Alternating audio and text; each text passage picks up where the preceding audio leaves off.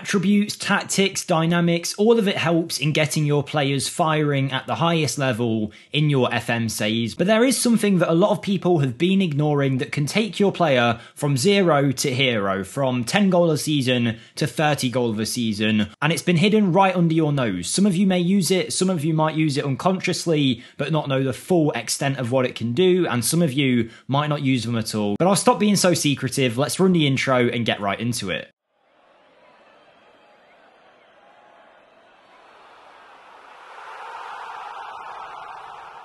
Hi everyone, Jake here, welcome to the FMSCOUT channel, and in today's video we'll be talking about an underrated aspect of Football Manager that can make your players OP beasts, and it's all about player traits. Now I might say that and it means nothing to some of you, I might say it and some of you roll your eyes and go, well, I know player traits exist, Jake, why are they so special? Well, I was like you not too long ago, where I kind of knew player traits were there, I knew the rough effect they were having on my players, but I didn't really take too much note of them, nor did I know the exact impact that they could have. I started watching a few videos on it. I saw one from FM Stinger, Omega Luke, both of them brilliant YouTubers. Go check them out if you haven't already. And I thought, you know what? Let me dig in to traits a little bit more. And since then, I've been having loads of fun and loads of success with players that you probably wouldn't think otherwise would do very well. Before we get into it all though, if you do enjoy the video, then smash the like button for us to let us know you appreciate the content, and subscribe for more like this, and drop a comment down below your favourite player trait or just what you had for dinner if you want to help us in the YouTube algorithm. And you might also see we're in an Aberdeen save here. If you want to check that save out, it's on my channel,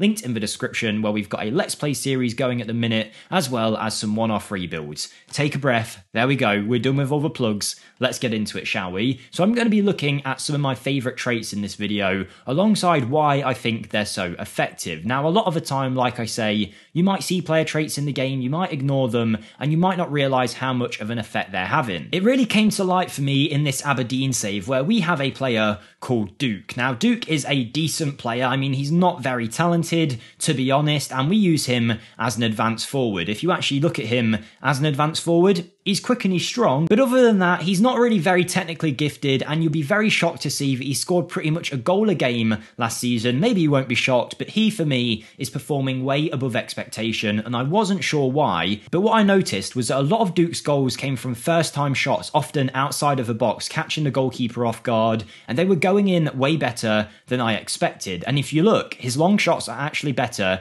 than his finishing. So this trait for him has really helped him, and it's taken him to another level, but it is by no means one of my favourite traits. I'm going to talk about some of my favourites and some of the most overpowered ones in FM that can really turn your players into beasts. And the reason I do the little air quotes when I say overpowered is, of course, if you had these traits but had a player playing in a role or a tactical instruction that says do the opposite. For example, if he's got a player trait of shoots from distance, but you tell him never shoot, always pass the ball, those two things are going to counteract each other, and we're not really going to see much of a representation of this player trait in the in-game engine. So obviously, all of these things come into play to make your player overpowered in the game, but these traits, when you get the right ones, can really help turn your player, like I say, from a 10 goal a season striker to potentially a 30 goal a season striker, or a midfielder, defender, whatever it might be. We'll look at some of our favourites, but player traits in general, if you didn't know, they usually just increase the likelihood of a certain action happening from your player. Let's say you've got the player trait attempts bicycle kicks. That doesn't mean that no one else can attempt bicycle kicks,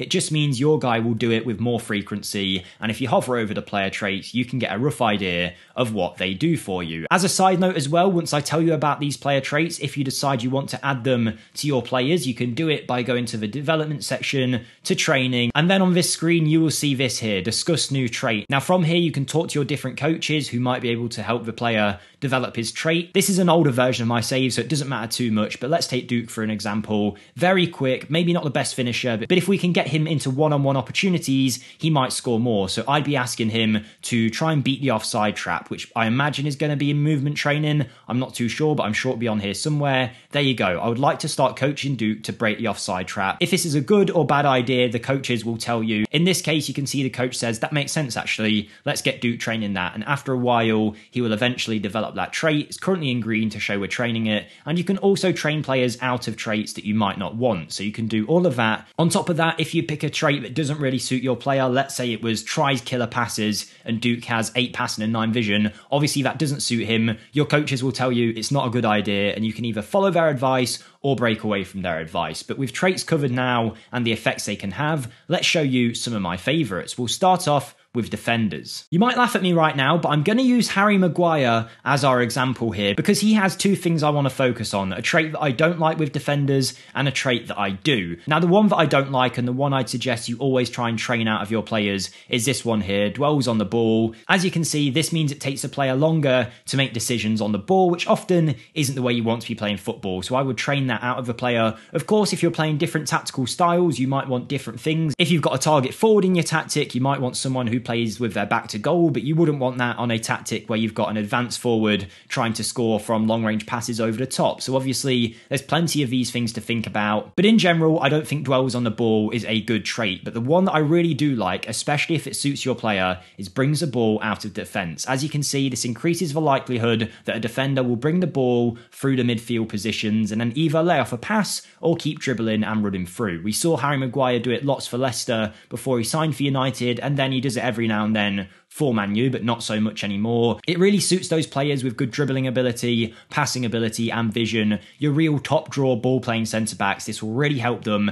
and it will get them moving through the pitch and get your team progressing quicker, which is something that's always great to have. Often you'll see your defenders sitting there waiting for the pass, going sideways. Well, you've got a player like Maguire here. In theory, if you took away the dwells on the ball trait, he would use his initiative and go and push through midfield and see where he goes from there. He also has tries long range passes trait, and I really like that for this kind of player, a player with very good passing ability. Another trait that goes well with a ball-playing defender with good dribbling, take our player here, João Beso, is runs with the ball often. As you can see, it determines how often they're going to run with the ball. Pretty simple, right? If you've got a player with nice decision-making and dribbling, that's really going to help him. And decision-making as well, I should cover, is a massive factor in traits, because at the end of the day, you might have a player that runs with the ball often, but maybe he's doing that at the wrong times. But having a high decision-making attribute will hopefully mean that they do these things at the appropriate times, which can really help your team. So yes, it's always worth taking note of a player's decision making when you're reviewing their traits, but I would definitely suggest you go around your team and you start adding and removing traits from your players that you would like to improve, because they have a massive influence in game. Defenders, obviously, we spoke about a couple of traits, but I don't think many of them are massively game changing, but there's a few, particularly when it comes to central midfielders and strikers, that I absolutely love, and we're going to look at one of them now. We stole this man for Bayern Munich in our 3rd season, Arjen Ibrahimovic, and I'm looking to make him a Mazzala in our side. I feel like he has the attributes to do it well, and I'm looking to use him in that position to run in late onto attacks and to score. So at this point, we need to think about how we're going to make that happen. Yes, we can set him as a Mazzala in our tactic and ask him to shoot more often, but one of my favourite traits, and one of the more overpowered ones in Football Manager, is this one that I'm about to show you. So if we go to training and then discuss new trait, it's another one that will be in the movement training. If we go to technical, it's this one here. I would like to start coaching Arjen to arrive late in the opposition area whenever possible. Think about Frank Lampard, how many goals he got from doing this from central midfield, and there's tests out there. I saw Omega Luke did this with Thomas Souček, where he scored, say, 5 goals one season. He added this trait, didn't change too much else,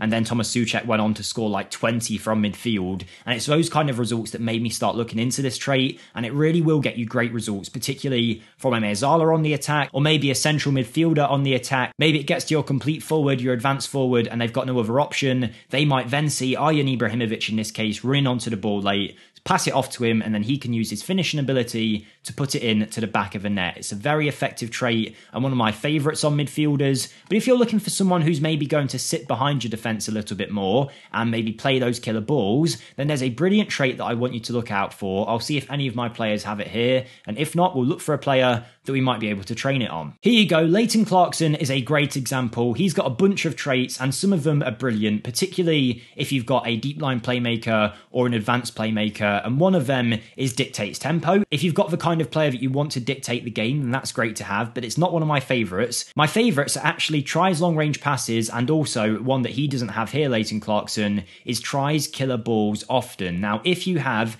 a player with great passing ability, say passing, vision, technique, and also decision making, and you want them to be the one playing those final balls through, you will see some great results from this, particularly if you pair those traits that we just discussed with a striker who's being told to run in behind. You can imagine it now. Leighton Clarkson likes to try killer balls often. If he had that, he'd be playing these balls over the top. Our striker would be beating the offside trap, running onto the ball and making it easy for himself to score. So I really, really do love that trait. I think it's one of the most effective in the game. Again, this is all my opinion, so if you feel like I'm missing a really good trait and not speaking about it, do let me know. But tries killer balls often and tries long range passes for a player with good passing ability can be so effective and really overpowered in the game. Another one of my favourites though, if you're looking for a midfielder who's maybe not playing central midfield but possibly defensive midfield, is this one. Comes and gets the ball from deep. What this will mean is Leighton Clarkson will drop off between the defenders to claim that ball. If you combine that with the killer balls trait, you'll often see he'll pick the ball up here, run forward a little bit, and then instantly play the pass over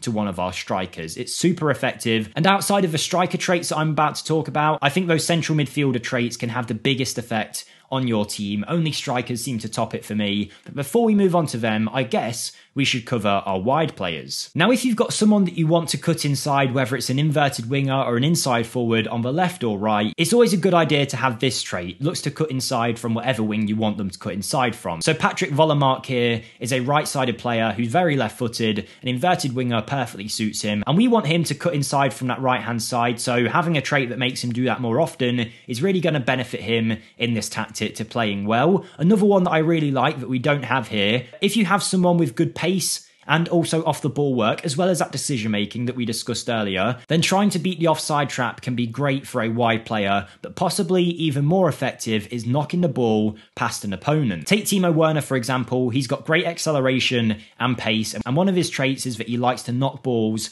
past the opponent. So if he does this and knocks it past the opponent, he can then sprint onto it using his pace and likely get there before the defender has even turned around. And it's a brilliant trait to have. Obviously, you wouldn't want it on your player with one acceleration, but on someone who's very quick, it can be super effective and one of the best traits you can get for a wide player. But now let's move on to my favourite traits, the one that for me completely changed the game, and it's our striker traits. Let's use Robert Lewandowski as an example here, a brilliant finisher who has some very specific traits. Now, the ones that you might see with a striker is either likes to play shots, which is good for players with good finishing ability and technique, as well as composure. There's also blaster shots, which is maybe for someone who doesn't have as much finishing ability and you still want them to score goals. There's also this one, likes to lob the goalkeeper, and another one that you'll often see is likes to round the goalkeeper. But the ones for me that are super effective are these two. Tries to lob the goalkeeper, and the other one that I mentioned, takes a ball round the goalie. You'll see so many goals scored from this. And one thing that I and many Football Manager players have said in the past is that places shots,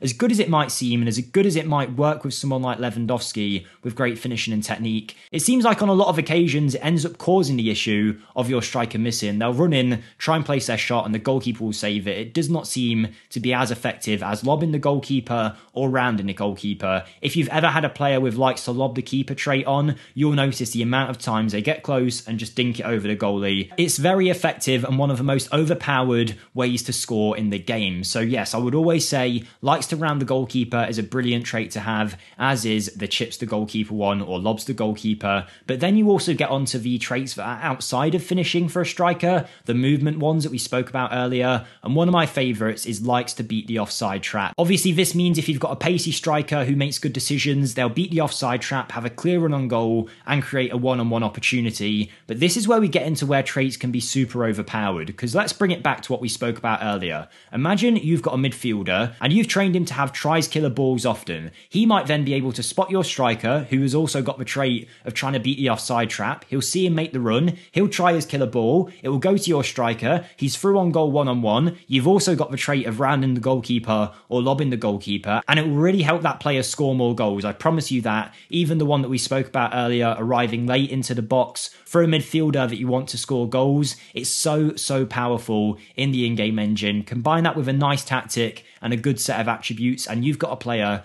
who will be deadly. But as much as it is great to add traits onto players, make sure you're also taking away traits that you don't want. Take our player Darnell Fisher here. This guy is extremely aggressive and also likes to dive into tackles. That doesn't mean that he's going to actually make loads of bad tackles. It just means he's there to tackle more often. Combine that with his aggression, and it's led to this that you can see on screen here. Not only is he injured, but he's banned from pretty much every competition right now, including, by the way, the FA Cup in England, and he hasn't even been at Middlesbrough for a couple of years, and he's still suspended. So it goes to show you how some of these traits can really affect your players, and if you can always try to train these traits out of someone. You go to that same trait section that we mentioned before, and you can ask to try and remove the trait from the player. Sometimes though, particularly with older players, those traits can be ingrained in a player and it might not be easy to get rid of it, potentially even impossible. However, on the other end of the spectrum, if you get a young player coming through your academy, it could be a good idea to get them traits on him as early as possible. So when he does eventually make that move into your first team, he'll have all of his negative traits gone, you'll have trained him to have the traits you want, and you will see some great results. So always try and take notes of these player traits. It can really take your players from 0 to hero, as mentioned, can make them so much more overpowered in the in-game engine. If you have enjoyed this video, make sure you smash the like button for us and let us know down below your favourite player trait. Subscribe for more content like this, and if you like the look of this Aberdeen save, come check it out on my channel, linked in the description. But most of all, everyone, have a great day and I'll see you next time. Good luck in FM, and hopefully some of these traits can help you out in your save.